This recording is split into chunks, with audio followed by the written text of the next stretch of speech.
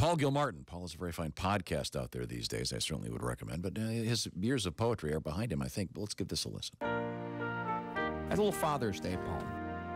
Not too far off. Yeah, not too far off. Dear old Dad, it's Father's Day, and I just want you to know you're the best there ever was at the things I'll list below. Stinking up a bathroom, snoring like a beast, teaching me to mow the lawn before I had front teeth,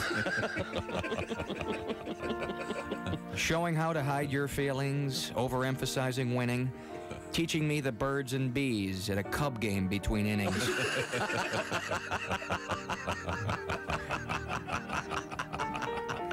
Turning off our cartoons for news and Meet the Press, picking a vacation spot where clowns would get depressed.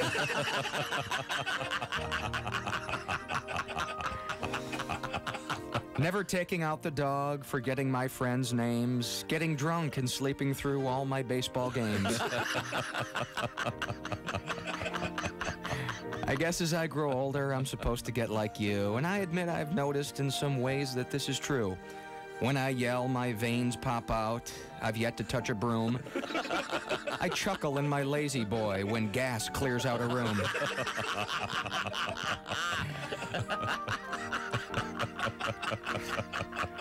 But one thing you won't catch me do, as long as I can breathe, that's wearing shorts around the yard with dress socks to my knee.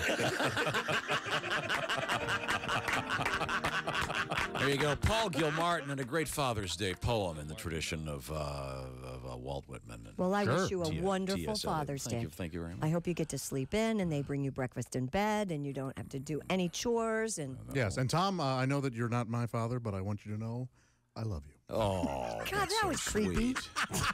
I was trying to make him wither in Don't ever do that wither again. in discomfort.